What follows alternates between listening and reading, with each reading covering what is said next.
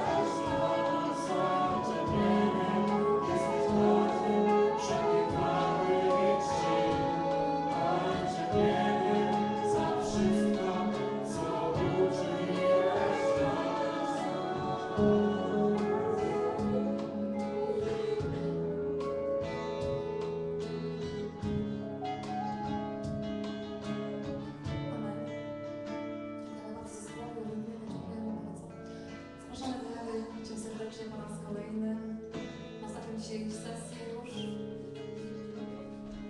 na zgłoszenie.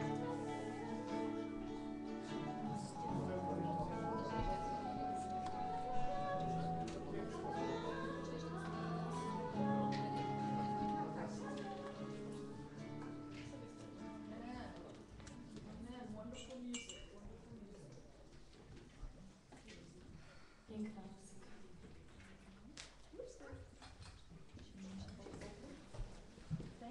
Thank you. You're a good friend. Thank you.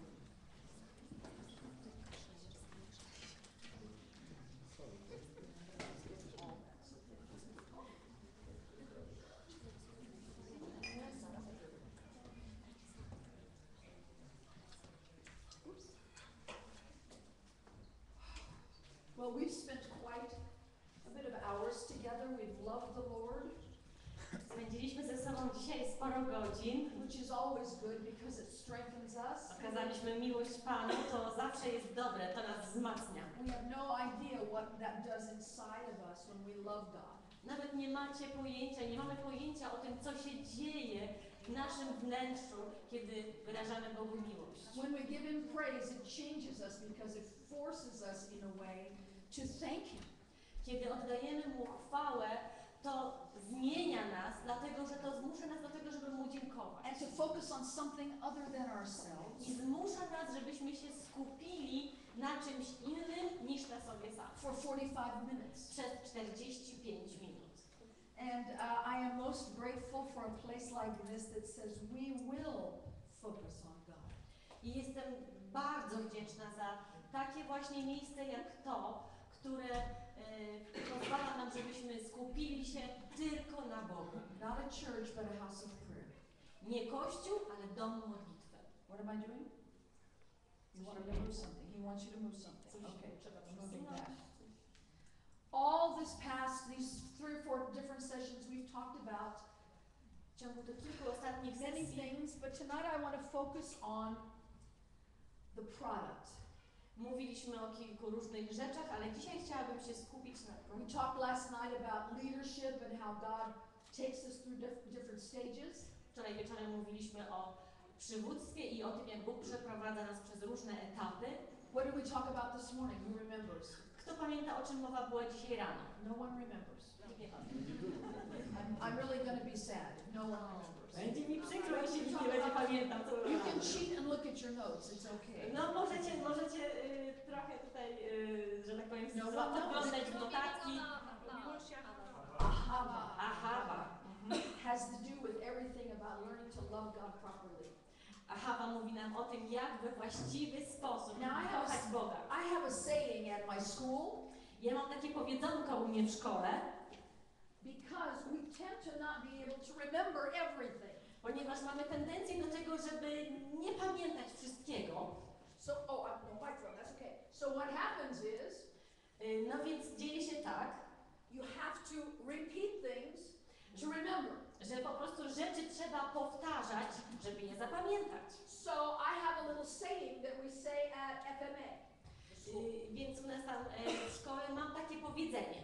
Repetition is our friend. Powtórki to nasz przyjaciel. That's because, like if I want to be a piano player, A to dlatego, że gdybym ja chciała być pianistką, don't worry about it, it's okay. It's okay. It's okay, yeah. Can you hear me? słyszycie mnie? You can't hear me on the tape, so he's upset, okay. Let's see. It's just all tangled up there. All right. There we go. Thank you. Dziękuję. So what happens is, if we don't say something a bunch of times, Więc jeżeli nie powtarzamy czegoś ileś tam razy, it's like somebody drills a hole in us and it just spills out of our head. to tak jakby nam ktoś zrobił dziurę po prostu w głowie i That's to why- wycieka przez tą. That's why a teacher needs to be a mind engraver.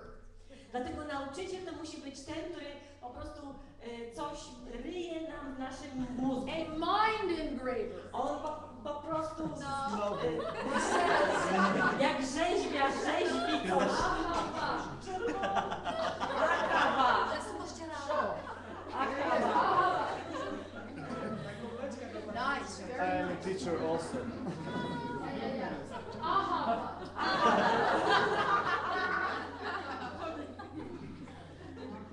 A mind engraver. Ten, który rzeźbi nam coś w umyśle.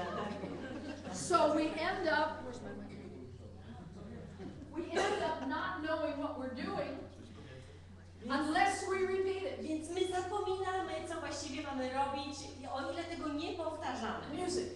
Oh, this is on. Hello. Wait a minute, let me get this. Good gravy. There we go.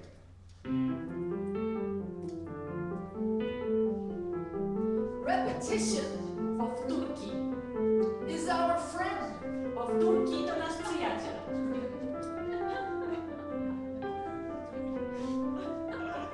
Get the other head. His is bigger. Archie, go get his.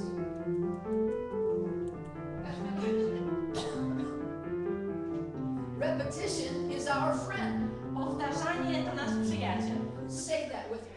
Have them say repetition is our friend. Powtórzcie to razem ze mną. Powtarzanie to nasz przyjaciel. Say it again. Jeszcze raz. Powtarzanie to nasz przyjaciel. Say it again. Powtarzanie to nasz przyjaciel. Because otherwise we forget. Bo jeśli nie będziemy powtarzać, to będziemy zapominać. So tonight I want to talk to you A dziś wieczorem chciałabym about mówić the outcome of ahava in our lives. na temat rezultatów Ahawa I'm going to need that blackboard too. w naszym życiu. So while they're getting the blackboard, I want you to turn in your scriptures to Chciałabym, żebyście otworzyli swoje 2 Biblię Chronicles 24:14. na drugiej księdze Kronik 24:14.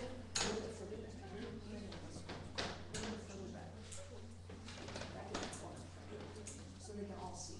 A little bit more for you. They have to be able to see there and there. 2 Chronicles Druga księga Kronik 24:14. 24:14. I'm just going to read a little bit in the middle there. Ja chcę w środku tego wiersza przeczytać troszkę. Mine says, whereof were made vessels for the house of the Lord. Naczynia do służby Bożej. Vessels for the house of the Lord. Naczynia dla domu Pana. To minister. Żeby usługiwać. What else does it say? I forget. It says to minister and to offer. I żeby ofiarować, żeby składać ofiary. Now, I want us to open these words up because they are good words. Chcę troszeczkę omówić te słowa, bo to są bardzo dobre, ważne słowa. The word vessel, Słowo naczynie, written in pictographs, looks like this. Piktografia wygląda w ten sposób. And the reason that it looks like that, they need to see it here, so. I wygląda tak. So vessels, this is a picture of an open palm. To jest obraz otwartej dłoni. See that palm there? And this is a picture of a shepherd's staff. A to jest obraz laski pasterza. Combined together, Połączone razem obok siebie, this is what a vessel is. to właśnie jest naczynie. It is something that has been tamed To jest coś, co zostało oswojone for the yoke of God. dla Bożego brzemienia. Something that has been tamed Coś, co zostało ujarzmione for the yoke of God.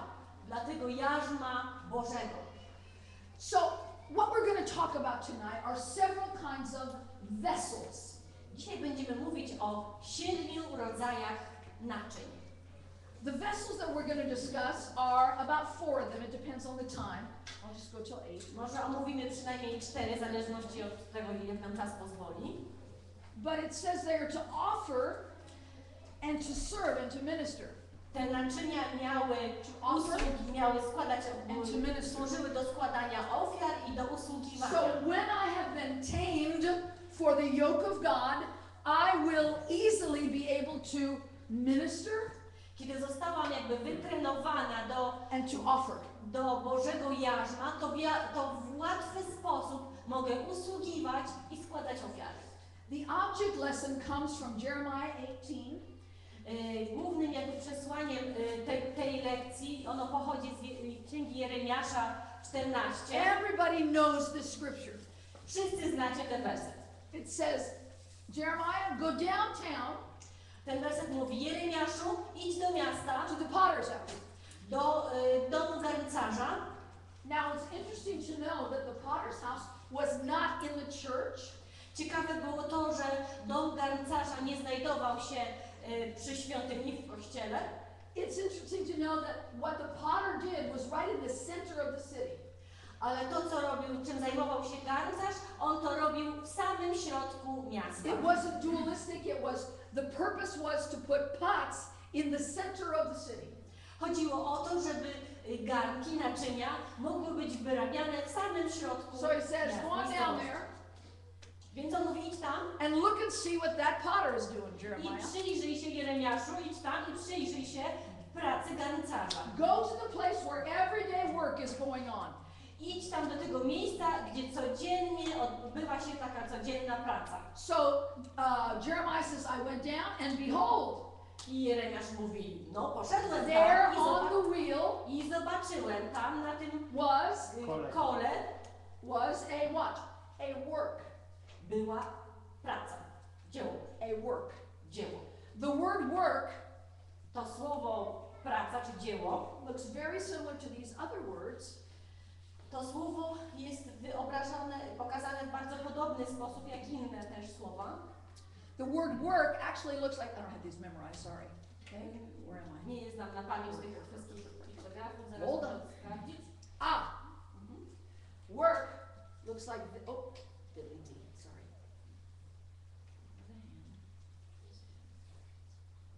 And one more. And, now vessel, a minute ago, Naczynie, przed chwileczką. a vessel was something that was tamed for God's yoke, fit for his purpose. Dzieło czy naczynie musiało być oswojone, jakby wytrenowane do Bożej pracy i gotowe dla Jego celów. The work was prior to the vessel, I to dzieło musiało być wykonane najpierw, zanim naczynie było gotowe. but the work is to change I ta praca polega na tym, żeby zmienić with the use of the hand przy użyciu ręki and the authority of a bull i autorytetu byka and a shepherd's staff i laski pasterza. to change us from this Zmienić nas into a vessel. z tego kawałka gliny do naczynia. In our language today, we would say that's a worshiper. I w naszym języku my powiedzielibyśmy czciciel, ten, który Because uwielbia. you are a vessel.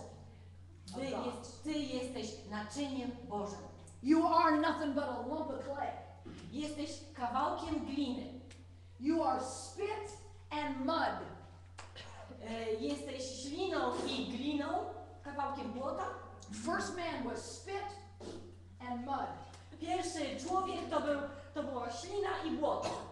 That's why your house gets dusty when lots of people come in it. I dlatego wasz dom jest brudny, Because they're mud. kiedy sporo ludzi tam przychodzi. Rubs off in your house. Ponieważ to błoto się tam gdzieś kruszy w tym So when you domu. have a bunch of people in, you go, oh my Więc goodness. jak zaprosisz tak sporo ludzi, to potem Before my daughter moved in, my house wasn't very dusty. zanim moja córka się wprowadziła, to Now when nie she's było tak in, bardzo brudu w domu. and my granddaughter, it's a mess. A jak przyjdzie córka z Lots of wnuczką, dust. to zaraz bałagan, kupa śmieci w brudu. Lots of dishes in the sink. Mnóstwo naczyń brudnych, Lots of dishes in the sink. tak, palce. Lots of dishes in the sink. Mnóstwo naczyń w umywalce. You had to be here this afternoon to understand that. Trzeba było rano być, żeby to rozumieć. So he says, I went down there, Więc Jeremiasz mówi, poszedłem tam. the job of the potter is to move from this I zajęcie garncarza polega na tym, to this, żeby z czegoś takiego zrobić coś takiego. to this. Z tego przejść do tego. Big change. Spora zmiana, duża zmiana.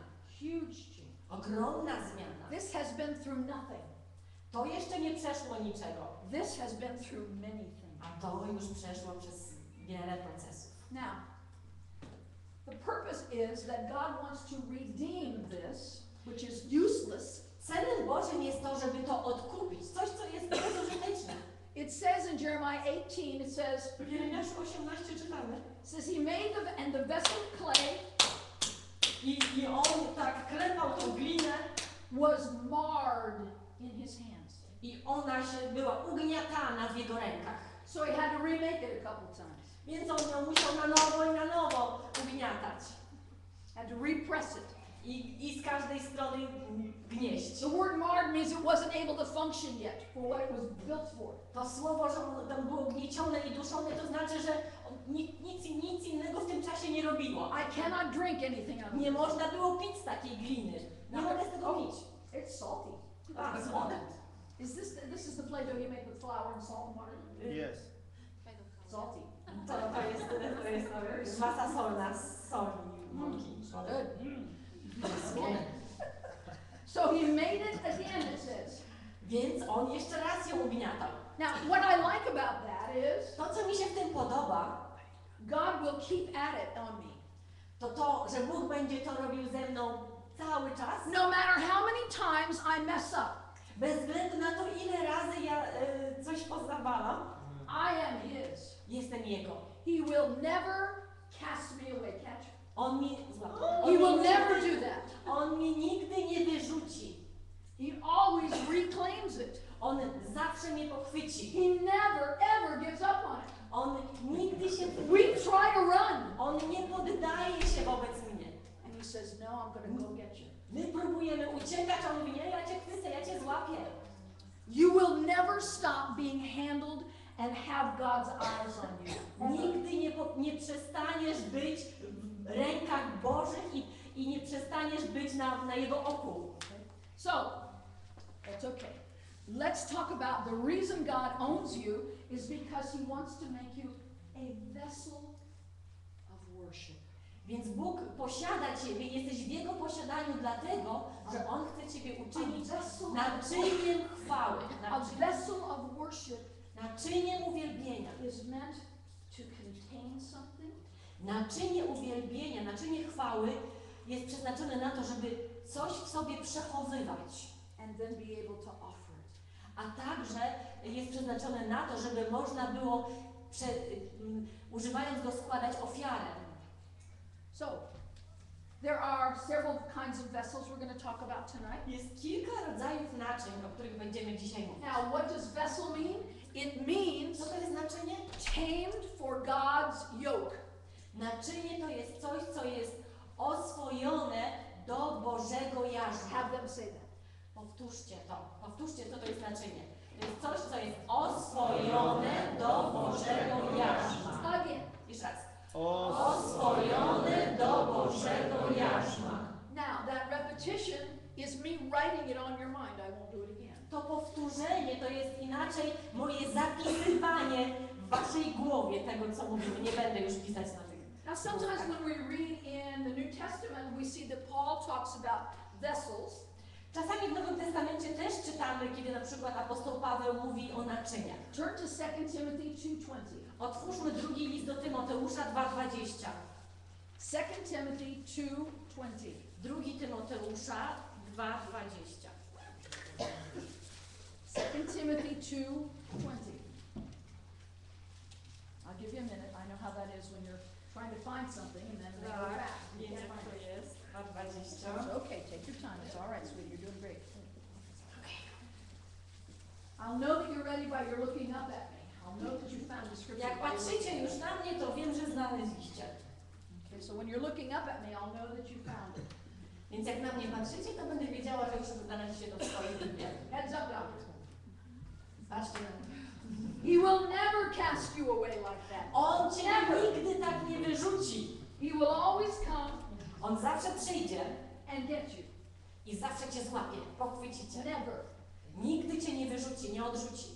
So in 2 Timothy, A więc w drugim Tymoteusza 2:20 it says, napisane jest. "Now in a large house there are not only gold and silver vessels, but also vessels of wood and of earth, and some to honor and some to dishonor." W wielkim zaś domu są nie tylko naczynia złote i srebrne, ale też drewniane i gliniane. Jedne służą do celów zaszczytnych, a drugie pospolitych. Let's open this scripture up. It says, "Now in a large house." Zatrzymajmy się nad tymi pierwszymi słowami. W wielkim zaś domu. Don't think Greek right there. Teraz nie myślcie po grecku. Now in a large what? Not a large house, but a large household. Nie tylko Family. nie chodzi o to, że to jest w wielkim domu, ale w wielkim domostwie. Rodzina. In a large family, W wielkiej rodzinie there are vessels, są różne naczynia. gold and silver, Złote i wood, srebrne, earth, drewniane i gliniane. and some to honor Niektóre służą do celów and zaszczytnych, some to dishonor. a drugie do pospolitych. Now, I want you to think like a Greek right now. A teraz pomyślcie po grecku. What kind of a cup, what kind of a vessel would you give lots of honor to? Jakiego rodzaju naczyniu oddałbyś, służyłoby do celów zaszczytnych? Golden, okay. What kind of a person would you give honor to? What kind of a vessel person? A jakiej osobie, która jest naczyniem, jaka osoba służyłaby do celów zaszczytnych? Pardon me? A king, Król. because he was accomplished, Bo król już done a lot of things. jest kimś, co wiele dokonał. So he should have honor. Więc królowi należy się Who else zaszczyt. should have honor? Let's Kto say in jeszcze? our society. Kto jeszcze w naszym, In Poland. powiedzmy w naszym społeczeństwie, powiedzmy w Polsce, komu należy się zaszczyt? Who does Poland honor? Kogo Polska darzy zaszczytami? Who? Prezydent. President. Any athletes? You guys have some star athletes? Macie jakichś takich wielkich sportowców zaszczytów? Oh, now you Adam Małysz. What about musicians? Jakichś muzyków? Oh, Chopin. yes, we call them full of honor. To są ludzie zaszczytni.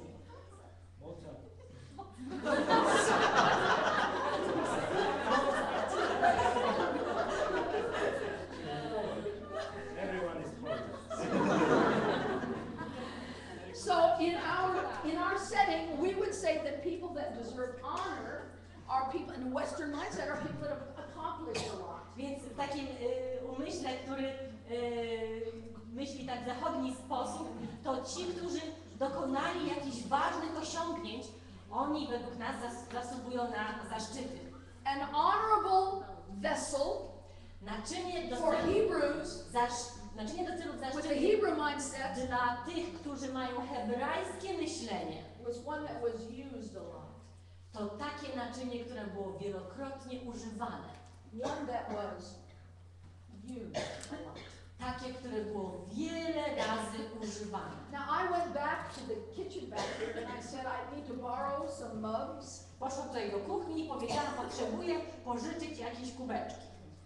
And they gave me a couple and they said, because I said I want to break a couple, I want to break them.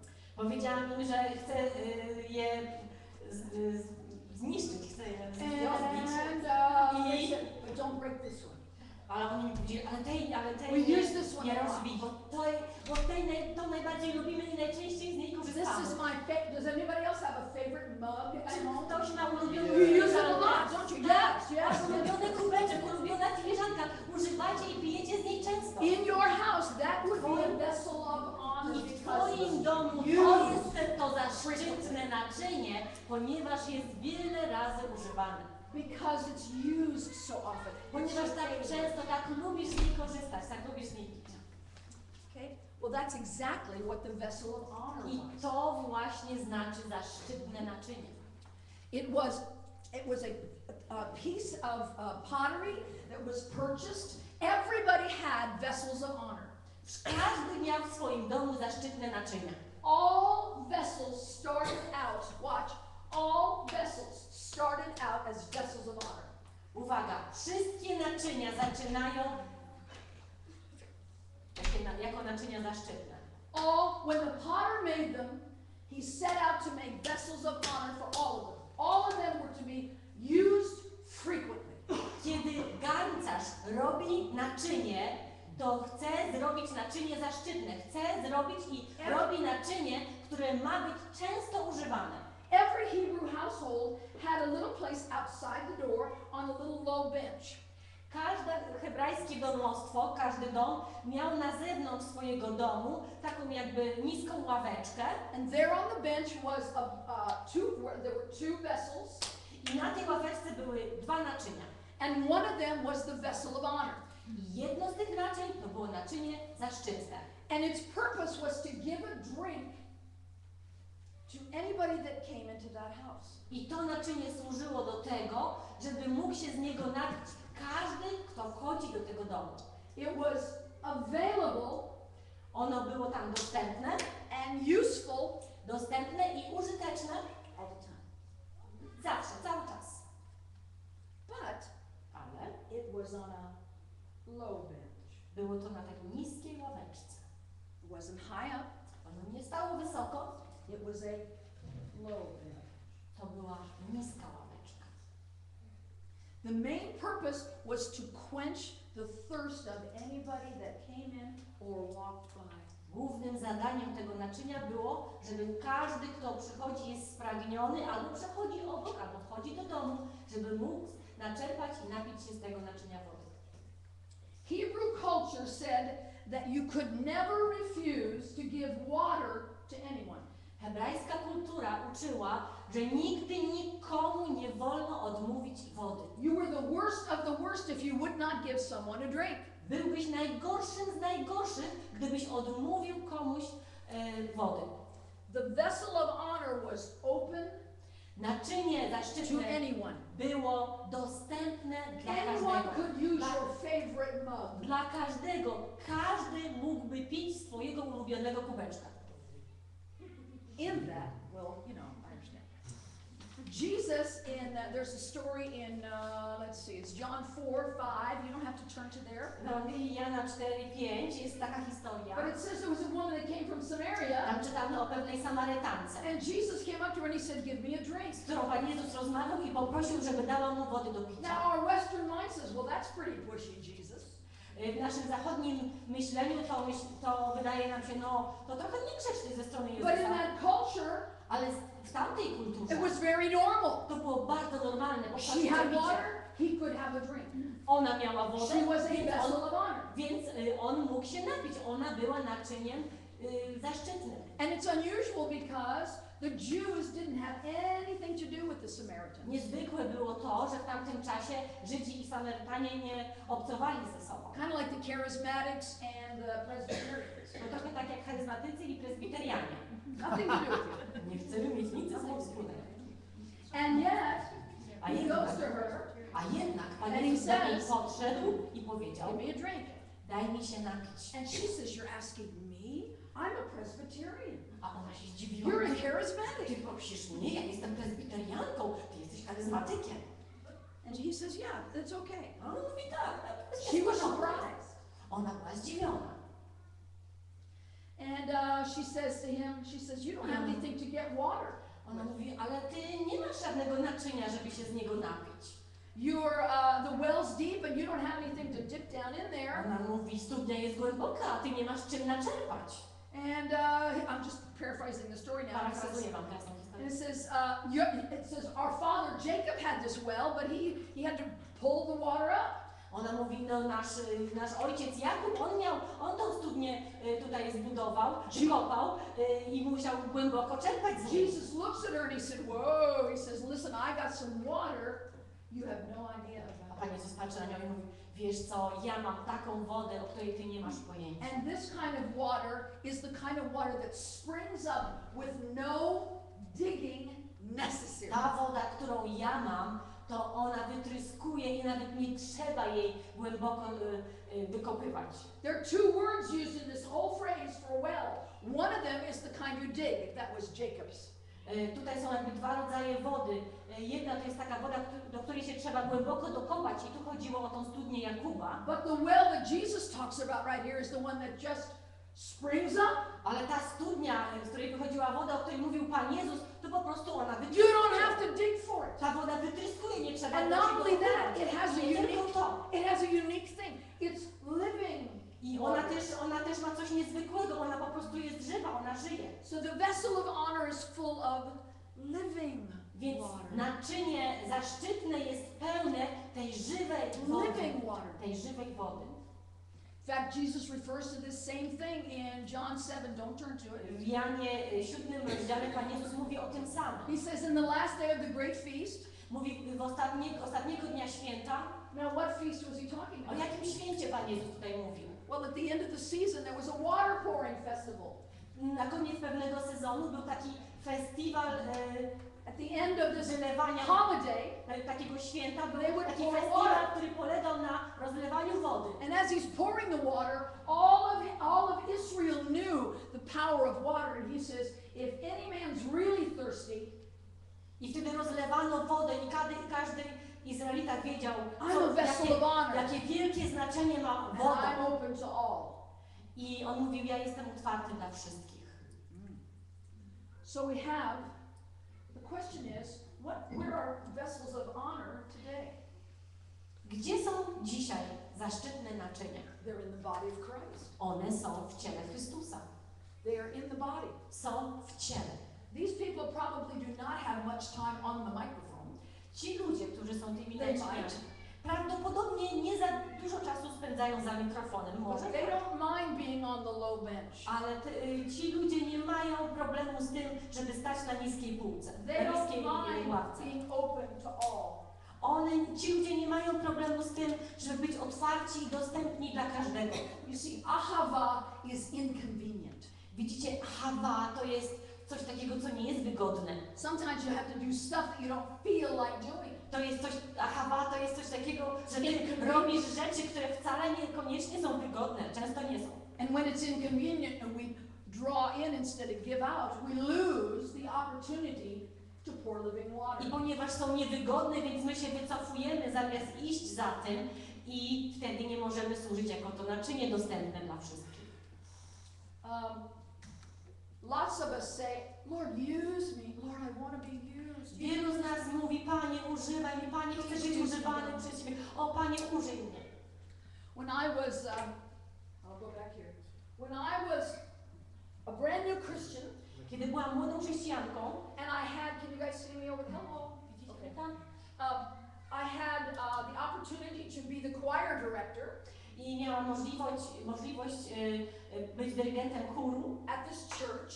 w pewnym kościele. I'm going to need the mic, yeah. Can I just take this one? Good. Mogę na chwilę? Thank you. All right. And I had the opportunity to be, hold on, I have to read the thing here. Hold on. Okay, I got it. Okay. I had the opportunity to Mogłam put together the Easter program. I miałam możliwość przygotować taki program na Wielkanoc. And because I wanted to show off what a good musician I I was, ponieważ chciałam się pochwalić, jaki ze mnie dobry muzyk, I wanted to write great music and chciałam napisać piękną bring muzykę, the donkey down in the church. chciałam przyprowadzić osiołka do kościoła. You know, and the palms. I I did it all. palmy, i takie gąski palmowe, wiecie, And I wrote a special set of songs I napisałam takie, przygotowałam specjalne pieśni na tą okoliczność. for the march. I wrote a march so Jesus could come in triumphantly. Jak był ten marsz, kiedy Pan Jezus miał And it wejść, was big, and it was to był marsz. glorious. I It to was a big church. było świetne, to było naprawdę wspaniałe widowisko. It was really nice. I mean, it came off without a hitch. Wiecie co, naprawdę, wyszło bardzo dobrze. And I was quite proud of myself. I ja byłam dość dumna z siebie. And the pastor's wife I żona pastora sang in it. śpiewała w tym chórze. She participated in it, but I was the. Ona I was the one. brała udział też w tym przedstawieniu, ale ja. And she sent out a thank you letter I ona wysłała wszystkim takie to listy. everyone in the cast. Ona wszystkim wysłała listy z podziękowaniem do każdego uczestnika tego przedstawienia. And she said I napisała. about herself, she said, I put on the best Easter program ever. Not me, her. She said, this was the best one we've ever done. I napisała, to był najlepszy program wielkanocny, jaki kiedykolwiek przygotowaliśmy. And she never said my name. I nigdy nie wspomniała o mnie. Tak? And I drove home. I ja pojechałam do domu. I got the letter and I was all crushed. I ja dostałam ten list i byłam zdruzgotana. I'm shattered. And I'm driving and complaining to God. I ja prowadzę samochód i narzekam. She used me for her own purposes. Ona mnie wykorzystała mnie do swoich własnych celów. The Lord spoke to me and I said, Pan przemówił do mnie. you said you wanted to be used.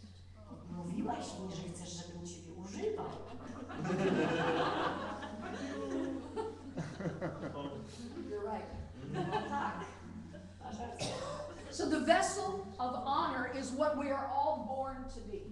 A więc naczynia zaszczytne, do tego każdy z nas się We urodził. are born, all of us, Jesteśmy narodzeni do tego. to be used. Urodziliśmy się na to właśnie, żeby być zaszczytnymi naczyniami, żeby być używani. To be used. Żeby być używani. And available. I dostępni. However, in the New Testament it also mentions another kind of vessel. Ale w Nowym Testamencie napisane jest tak, że mowa jest także o innego rodzaju naczyniach. And that is called the vessel of mercy. I to są naczynia miłosierdzia. The vessel of mercy. Naczynia miłosierdzia. The vessel of mercy Naczynie miłosierdzia was a vessel of honor.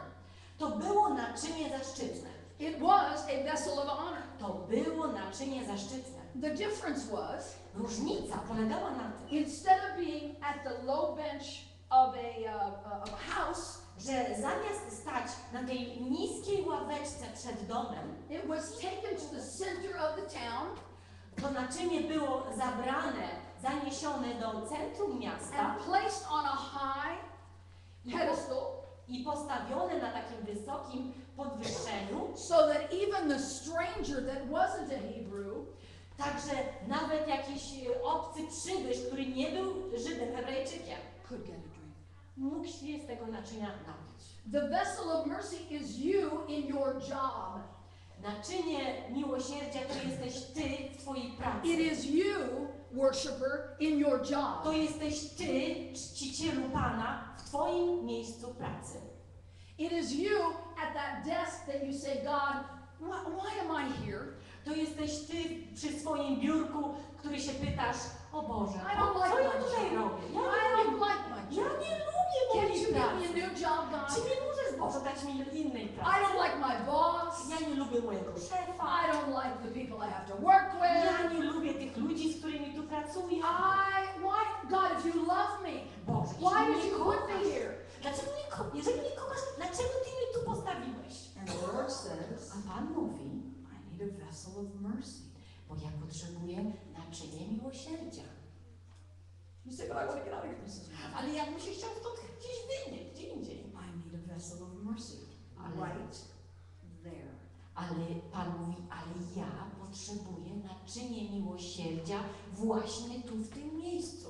That means that all the people in the workplace cuss, To znaczy, że właśnie w tym miejscu, gdzie wszyscy twoi współpracownicy are przeklinają, mean and są backbiting. złośliwi i plotkują i obgadują. You do not participate. Robią to, w czym ty nie bierzesz udziału. You choose instead Ale zamiast to tego be a friend to them. decydujesz, że będziesz ich przyjacielem And in that friendship, they will sometimes warm up to you.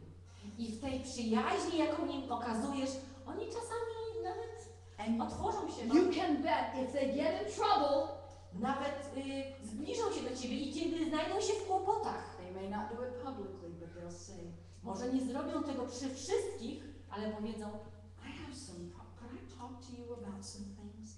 mam And you jakiś say, problem, czy mogę z tobą o tym pogadać? you say, A ty powiesz, yes, tak, yes, jasne, anytime. kiedykolwiek. Do you want to have a cup of coffee, a cup of tea? Chcesz się napić kawy może? It's a vessel of mercy. To jest naczynie miłosierdzia. It's a vessel of honor who's been placed in a place that doesn't look like ministry. To jest zaszczytne naczynie, które zostało postawione w miejscu, gdzie nie wygląda, że to jest służba. Thinking that it has to be ministry place to give out water is not biblical. Myśląc, że to trzeba być w jakimś specjalnym miejscu służby, żeby być używane. That's that To nie jest Greek biblijne. thinking again. To jest greckie myślenie. That Greek thinking that says, oh, I'm only useful in the house of prayer. I to jest to greckie myślenie, które mówi, ja jestem tylko użyteczny w domu modlitwy. No. Nie. You are a house of prayer who has people that are placed as vessels of mercy throughout this city. Ty jesteś domem modlitwy, który ma ludzi, którzy są postawieni w różnych częściach tego miasta i służą jako naczynia miłosierdzia. So put that cup on your head and go to work. Więc postaw ten kubek na twojej głowie i idź do pracy.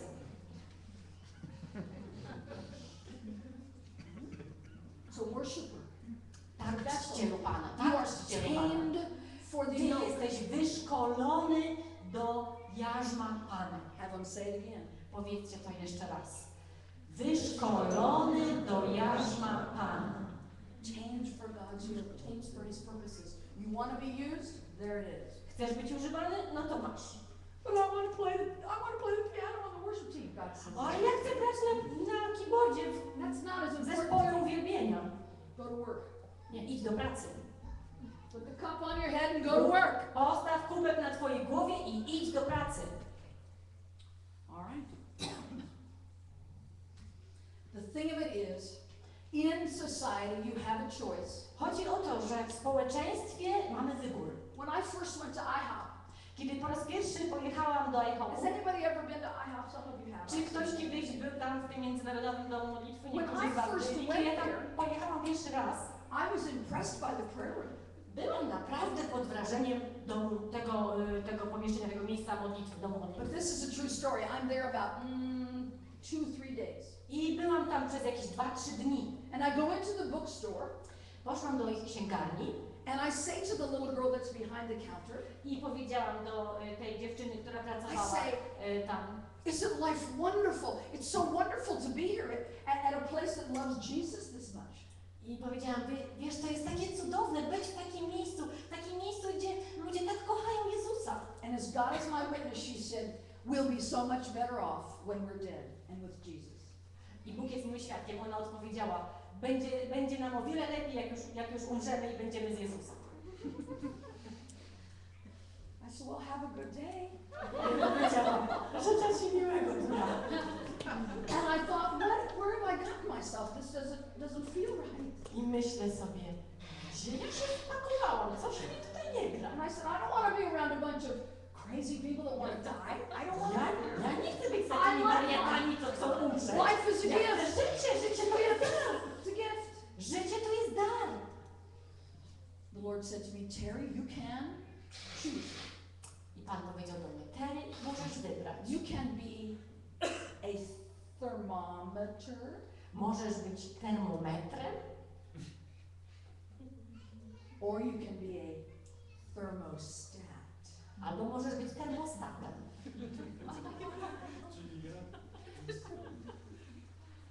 You can reflect the temperature in the room as a thermometer, Możesz jako termometr pokazywać, jaka jest temperatura w pomieszczeniu. or you can be the thermostat that changes the temperature. Albo możesz być termostatem, który nastawi temperaturę otoczenia. Now, when I first got there, I have my doctorate. Kiedy tam po raz pierwszy pojechałam, ja już miałam swój doktorat. Big deal. Wielkie co. But it kind of makes you feel like maybe I'm important. Ale wiecie, tak trochę wydawało mi się, no może. So I thought I would immediately be in leadership there. Więc myślałam, no pewnie zaraz tutaj będę w przywództwie. And at IHOP, A w IHOPie the Lord said, I want you to be a vessel of mercy. Pan powiedział do mnie, chcę, żebyś była naczyniem miłosierdzia. Would it be enough for you, Terry? I zapytał się mnie, czy wystarczy ci, Terry, że będziesz po prostu Walk around chodzić w koło and be open? Would that be enough? i będziesz po prostu otwarta? Czy to ci wystarczy? I know you'd like to be in charge of Czy something. to będzie w porządku? Ja wiem, że ty byś chciała być gdzieś na przodzie, gdzieś na Up czele, front. I like gdzieś z it. przodu. Ja tak lubię. The Lord said, would you be? Ale Pan mówi, a czy ty byś się zgodziła, żeby być naczyniem miłosierdzia? I said, yeah, that would be enough. Ja powiedziałam, dobrze, to mi wystarczy. Enough said. Powiedziałam dość. So, the next vessel that we're going to look at, Więc następne naczynie, któremu się it's przyjrzymy, mentioned in the New Testament, is called the clean vessel. również jest ono wspomniane w Nowym Testamencie, jest nazwane naczyniem czystym. The clean vessel. Czyste naczynie. Isaiah 66:20 Izajasz says, you don't have to turn to it. 6:20, nie musicie tam otwierać. It says this, bring an offering in a clean vessel Napisane jest przynieść ofiarę w czystym naczyniu into the house of the Lord. do domu Pana. Bring an offering in a clean vessel Przynieść ofiarę w czystym naczyniu into the house of the Lord. do domu Pana. Now we know what offering it means. It means to give something, but Wiemy, co to jest ofiara. To jest jakiś dar. the key word here is a vessel again, one that is tamed for God's yoke. Ale znowu kluczem tutaj jest to słowo naczynie, czyli ten, który jest wyszkolony do niesienia jarzma Pana. Now,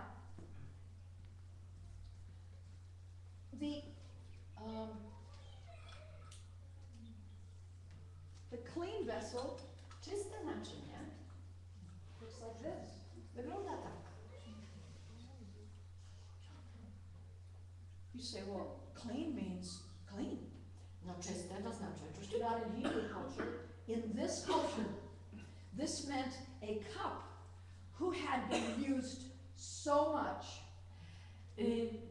W hebrajskiej kulturze czyste naczynie oznacza taki kubek czy takie naczynie, które było tyle razy używane, that it was cracked. że już jest popękane. And I couldn't break it just that way, but the lip of it was Nie udało cracked. mi się tego potłuc w odpowiedni sposób, ale fragment na górze powinien być też gdzieś wyszczerbiony. It was a second class, it was a vessel of honor, but it was To, its lip and it had cracks in it. to było naczynie zaszczytne, ale było już poobijane, pobite i popękane. So in Isaiah he says, bring to the house of the Lord in this Więc Izajasz mówi, przynieść do domu Pana coś takiego, a grain offering. czyste. Ofiarę na przykład z ziarna. Because the cup couldn't hold water anymore, it was too cracked. Ponieważ kubek nie mógł już, czy naczynie nie mogło już nosić wody, ponieważ było za bardzo popękane, But the grain wouldn't slip out the little hole. ale ziarna przez takie pęknięcia by się nie wydostały. So they took it back, listen, to the house of the Lord.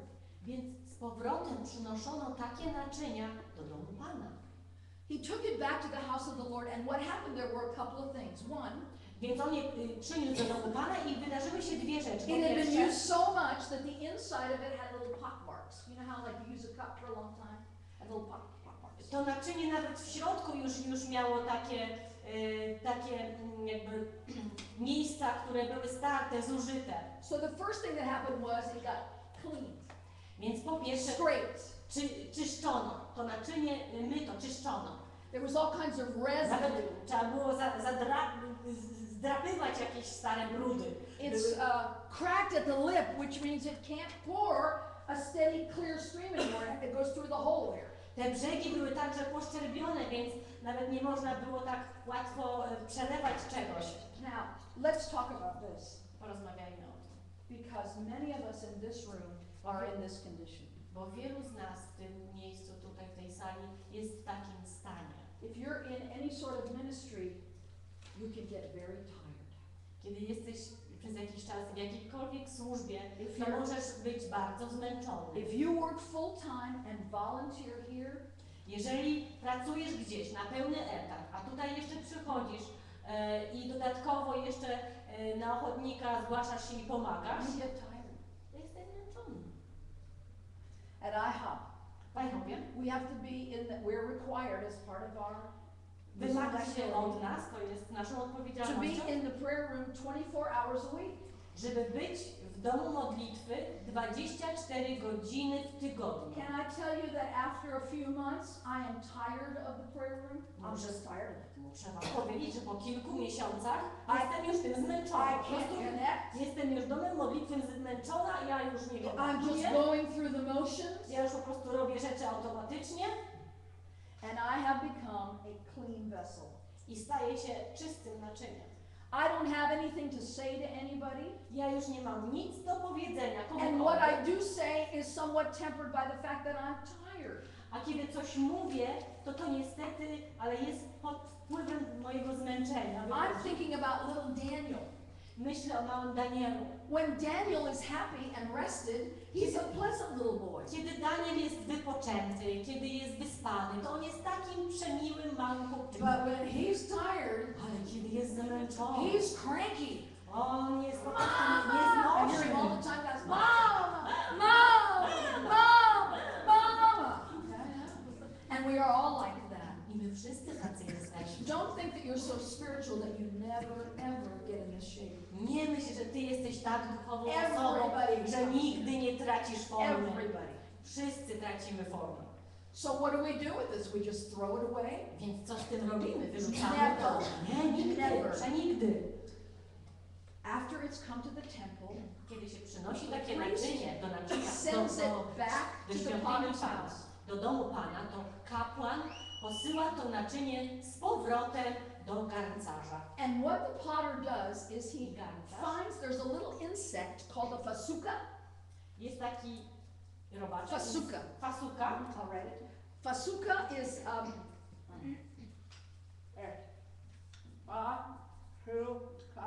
Fasuka. fasuka, and the fasuka is like a tick. A tick. Do you guys have ticks in there? Kleszcz. Mhm. And he gathers a bunch of those, To jest tak jak kleszcz and he takes each one of them that are full of blood i garncarz bierze troszkę takich and he zbiera. pinches it. Są pełne krwi, on je So all zbiera the blood comes squirting out. i wyciska krew z nich. Then he mixes it with a little bit of dirt and spit and begins to mend. I potem bierze troszkę ziemi i miesza ze śliną i to razem wciska w te He takes szczeliny. the blood. Bierze tą krew, The blood bierze tą krew is the healing agent. i ta krew właśnie jest tym spoiwem, które leczy to naczynie. When we are broken, Kiedy jesteśmy złamanymi, rozbitymi i zdruzgotanymi naczyniami. when I was a pastor at a church, Kiedy byłam pastorem pewnego I might have kościoła, told this story, but let me może tell you. już wam mówiłam tą historię, ale znowu powiem. There was a pastor there, very well-known pastor in the States. Był taki pastor, bardzo, bardzo dobrze znany w Stanach. And I was tired and worked very hard. I've always been a hard worker. I ja byłam wtedy zmęczona, bo bardzo, bardzo ciężko pracowałam. W ogóle w życiu ciężko pracowałam. And he made a sexual advance at me. I on zaczął wobec mnie robić pewne nieprzyzwoite podchody. And I resisted him. Bo próbował się do mnie dobierać, a ja mu się przeciwstawiłam. But it so impacted, I was so tired Ale byłam tak zmęczona, that it cracked my lip. że to po prostu to mnie wyszczerbiło. And I began to be bitter and say bitter things and I unforgiveness. zrobiłam się zgorzkniała i zaczęłam mówić gorzkie rzeczy. And it was only when I went back to Jesus and said, my God, cover me. I to dopiero kiedy poszłam z powrotem do Jezusa i powiedziałam, mój Boże, ulecz mnie. Now once that glue is in the crack, Kiedy już ten klej, to spoiwo znowu znajdzie się w tej szczelinie, and the w tym lip has been pęknięciu. repaired, I kiedy to wyszczerbienie zostaje naprawione, it goes back in the fire. to takie naczynie jest włożone z powrotem, wkładane do pieca. The reason it goes back in the fire is because the potter wants to make sure that the blood holds it. Powodem, dla którego garncarz wkłada z powrotem do pieca jest to, żeby ta krew, która tam jest spoiwem, żeby to dobrze trzymało wszystko We razem. call that the wilderness. My to nazywamy pustynią, ogień, And I'm ból. already tired. Ja już jestem zmęczona, And yet God says, no, no. a Bóg jeszcze mówi, I'm gonna nie, make sure and show you ja muszę się upewnić, muszę that Ci the blood pokazać will hold you. i pokazać Ci, że krew Cię zachowa, przytrzyma. The next kind of vessel Następne naczynie is called the vessel of dishonor. to jest naczynie naczynie pospolite. Now, the vessel of dishonor started out Naczynie pospolite as a vessel of honor. zaczęło jako naczynie zaszczytne. But when it ever had to go in the fire, Ale kiedy kiedy musiało pójść do pieca, it kept cracking. zaczęło pękać. It kept cracking to the point where Zaczęło tak pękać it was so broken i tak popękało, that it was literally że so dosłownie broken it Tak. couldn't be used anymore. I can't tak do było popękało, tak popękało w tym piecu, że nie można go było już that. Now let me używać. say this to you. Powiem wam, God never appoints a dishonorable vessel. Bóg nigdy nie wyznacza, jakie This- naczynie będzie do celów this is a będzie choice. pospolite. To jest wybór. This is a choice To jest wybór, to walk away żeby odejść and resist God's hand in your life. i odmówić poddaniu się tym rękom garncarza. And God cries over this. I Bóg The płacze. Father is sad. I garncarz jest zasmucony. So it's a very heavy thing Więc to jest naprawdę to poważna walk away sprawa, from God. żeby odsunąć się i odejść od Boga. The last vessel that we're going to talk about I ostatnie naczynie, o którym is called the chosen vessel. mówić, to jest naczynie wybrane. Chosen. Wybrane. Now the chosen vessel starts out as a vessel of honor, Naczynie wybrane także zaczyna jako zaszczytne. just like every other one. Can you hold that 1 second? Thank you. Tak jak każde inne naczynie jest przeznaczone do zaszczytnych celów.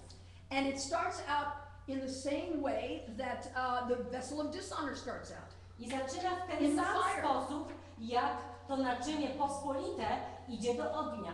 It was created from the exact same clay as all the others, Zostało stworzone, zrobione z tej samej gliny, jak wszystkie inne naczynia. but it always yielded to the fire and to the potter's touch. Ale zawsze ulega w ogniu i zawsze ulega rękom And garncarza. only the potter I could tylko, see its potential. I tylko garncarz widzi jego potencjał. So the chosen vessel was the best work that the potter could do. Więc wybrane naczynie to jest najlepsze dzieło, jakie garncarz może zrobić z gliny. And you would think that he would take this and say, I'm going to put this out front right away. This is the best I can do. Everybody come and look at this best thing that I can do. I myślicie, że garncarz zaraz postawi na najwyższym miejscu takie naczynie, bo powie, to jest najlepsze, co mogą zrobić z tej gliny. But he doesn't do that. Ale on tego nie robi. Instead, he takes this best work, his best work. Bierze to swoje najlepsze dzieło, najlepsze, He has a little room at the back of his shed ma taką małą komórkę gdzieś tam z tyłu swojego warsztatu that he sits it in the dark. i on tam lubi sobie siadać, kiedy jest ciemno And it sits there month after month. i on tam stawia to naczynie i to naczynie tam stoi miesiąc po miesiącu, rok po roku. Now there's a big thing in our culture that says that we have to be young to be used by God. Jest coś takiego w kulturze, co mówi, trzeba być młodym, żeby być używanym przez The Boga. reality is, if you were a Hebrew, you were not even eligible to counsel anyone until you were 50 years old. W hebrajskim myśleniu to jak ktoś był młody, to nawet nie mógł nikomu rady udzielać, dopóki nie miał co najmniej 30 lat, 50 lat.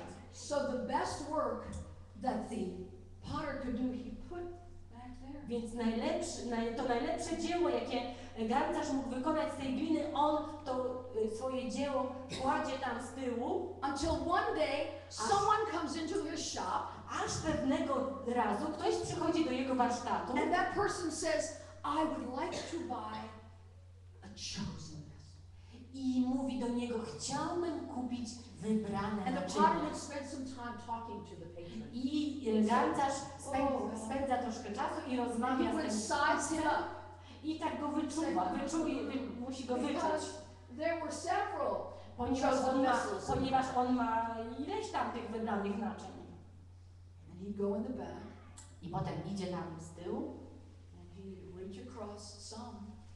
i przegląda te swoje naczynia No, wybrane that's not the one for this i man. myśli, nie, Nie, dlatego to się nie nadaje, nie, dla niego to się nie And nadaje. his hands would light on the one that he knew would be right for that man. I w końcu kładzie rękę na tym naczyniu, o którym wie, że będzie najodpowiedniejsze dla tej osoby. And the buyer said, how do I know this is a chosen vessel? I kupiec mówi, a skąd mam wiedzieć, że to jest wybrane naczynie? And the potter would turn the vessel over, I garncarz odwraca naczynie and on the bottom, dnem do góry i na dnie, the potter's name was stamped. na spodzie jest zapieczętowane imię garncarza. Because he knew that wherever this vessel went, Bo ten garncarz wie, że gdziekolwiek to naczynie powędruje, it would bring glory to his name. to ono przyniesie chwałę temu garncarzowi. Now, some of us Niektórzy z nas identify utożsamiają się with one of these vessels. z jednym z takich wybranych naczyń. Some of us want to be used, Niektórzy z nas chcą być używani, but we don't like where we are. ale nie podoba nam się to miejsce, w którym jesteśmy. Some of us are tired. Niektórzy z nas są zmęczeni. We've worked for a year, Pracowaliśmy 2 years, rok cały, and 2 it looks like the lata. ministry isn't going anywhere. I wygląda na to, że właściwie służba I've been practicing the guitar for 2 years and I still cannot play that A minor 7 chord. że jeszcze nie ma żadnych postępów i gram już cały rok na gitarze i ciągle nie mogę tego opanować, tego podstawowego chwytu. Jestem zmęczony. And you may be one who needs to come back under the blood. I może Ty jesteś tym, który powinien wrócić pod krew. I w tym pomieszczeniu I prophesy prorokuję, that there are chosen vessels. są wybrane naczynia. You haven't been recognized yet, Nie jesteś jeszcze rozpoznany, but God has placed His name on you and has kept you on the shelf ale Bóg wyrył swoje imię na Tobie i trzyma Cię na półce and will for a while, i będzie Cię tam trzymał jeszcze jakiś czas, because His purpose ponieważ Jego cel, is to make you a vessel of worship. Jego celem jest to, żeby uczynić Cię naczyniem chwały. I wonder,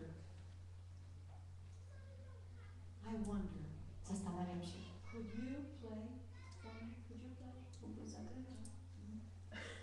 While he begins to play softly, Kiedy On zacznie cichutko grać, I wonder if you could just say, God, zastanawiam się, czy moglibyście powiedzieć do Pana, I'm that one. czy mógłbyś powiedzieć do Pana, Panie, to właśnie ja She jestem taki. nailed me. Ona o mnie dzisiaj mówiła. I've walked away from God. Ja jestem ten, który odszedł od Boga. I've been hurt. And Byłem I'm zraniony tired. i jestem zmęczony. I know I'm a chosen vessel, but I Wiem. have to wait. Że jestem wybranym naczyniem, ale też wiem, że muszę czekać. I want to pray for you. Ja chcę się o Ciebie modlić. I want to pray for you.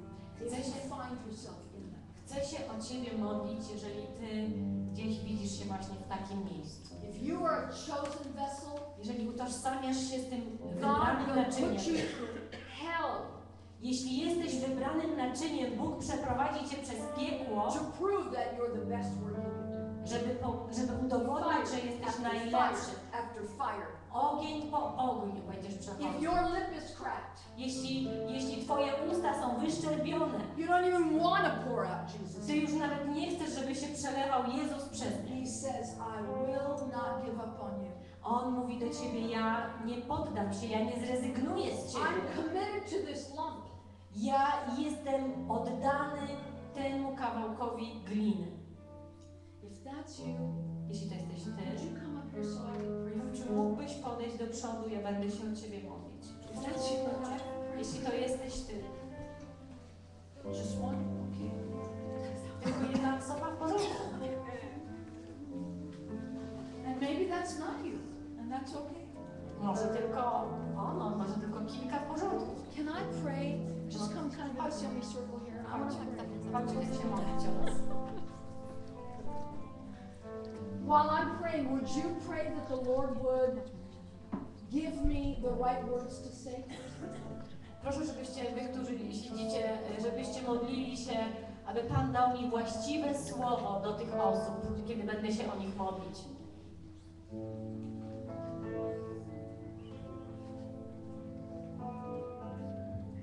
Am I praying for you?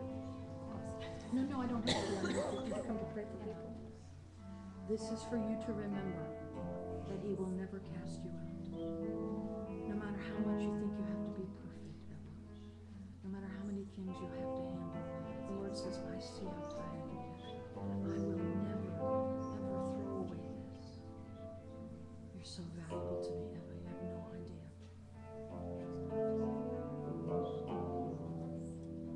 I know those babies take their toll on you, but you stand above them. How powerful that is before me.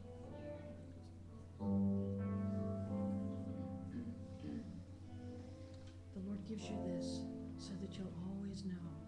Ci to daje, żebyś zawsze wiedziała.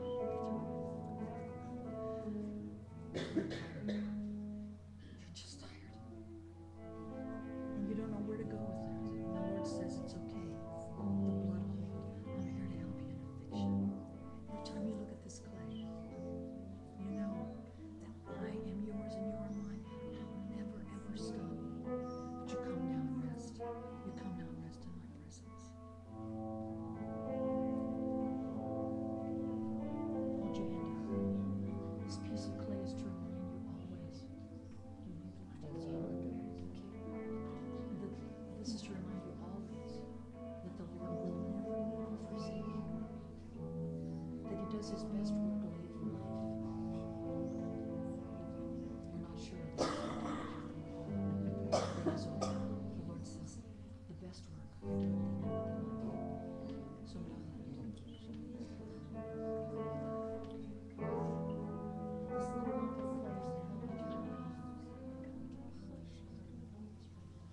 To help you remember that no matter what you go through, He'll hold on. And though you're tired and broken, He'll never leave you.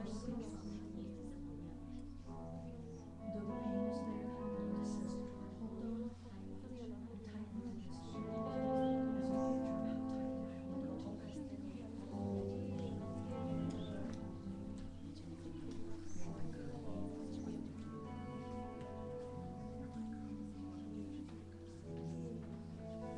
I'm giving this lump of clay as a reminder, just as a reminder.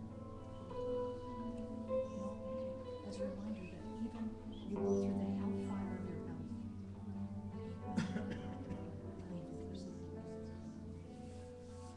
That He will stand by you. As tightly as you hold this piece of clay, that's how tightly He grasps. He's with you.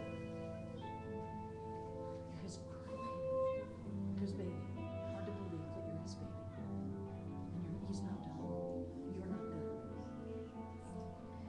You're not done.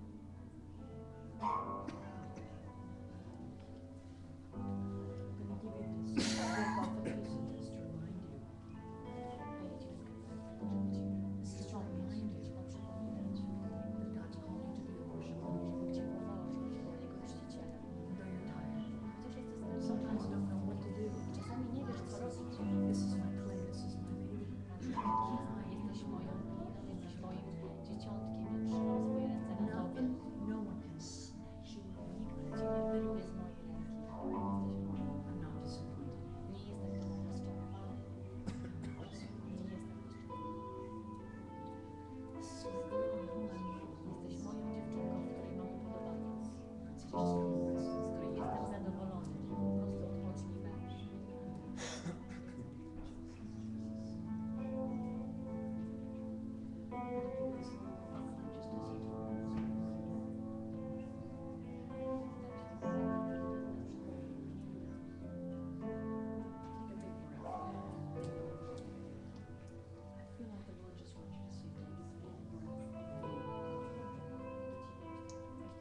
You're so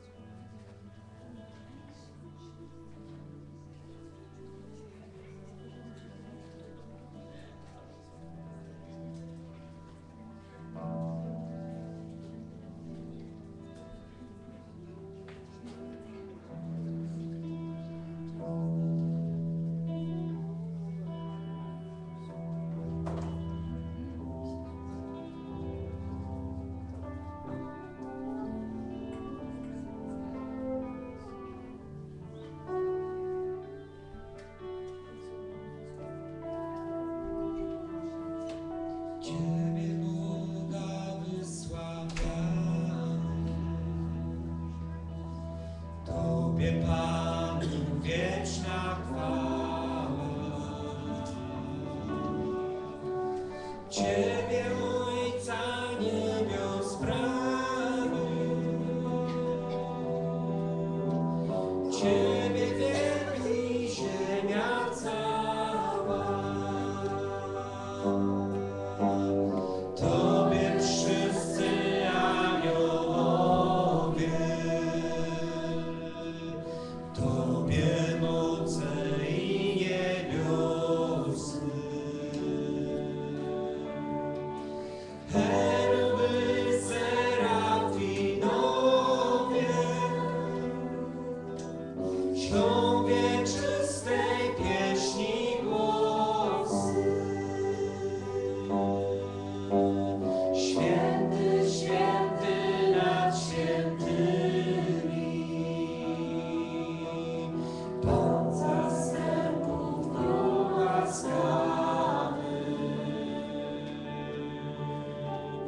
Pełne niebo z kręgiem ziemi, majestatu Twojej sławy. Ciebie, Boga, wysławiamy. Tobie, Panu, wieczna chwała.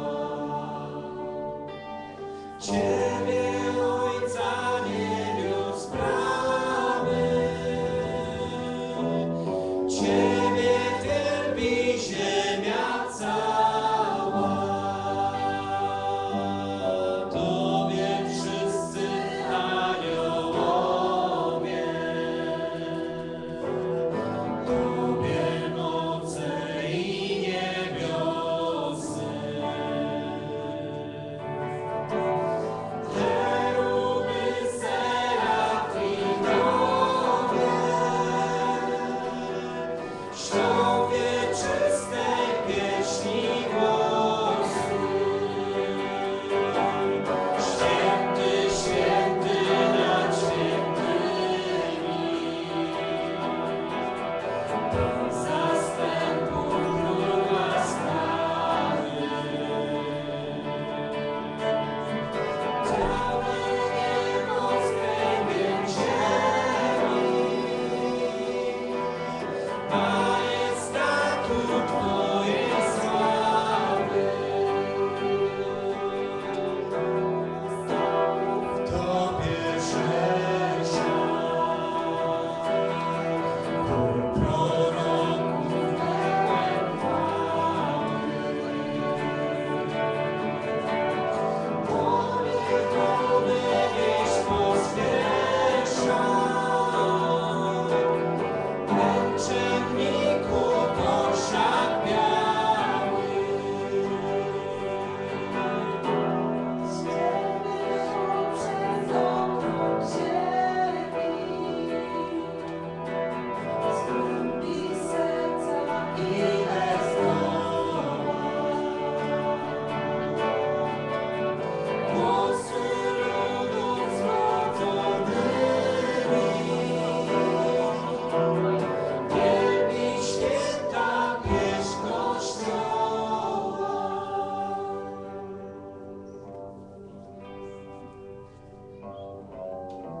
Uznajemy Twoje imię, święty Boże, mocny i święta, wywyższamy Cię.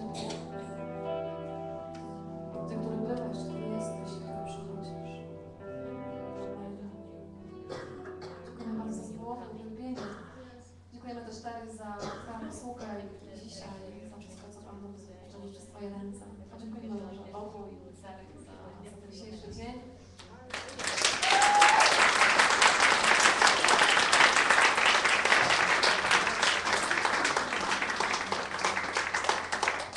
Pani, bardzo ważne jedno ogłoszenie. Czy ktoś ma w swojej kieszeni klucz od naszej toalety? Ja mam, ale nie w kieszeni. No dobra. Drugie ogłoszenie. Jutro spotykamy się tutaj o godzinie 10. Będziemy uwielbiać Pana, po czym będzie kolejna i ostatnia nasza sesja podczas tego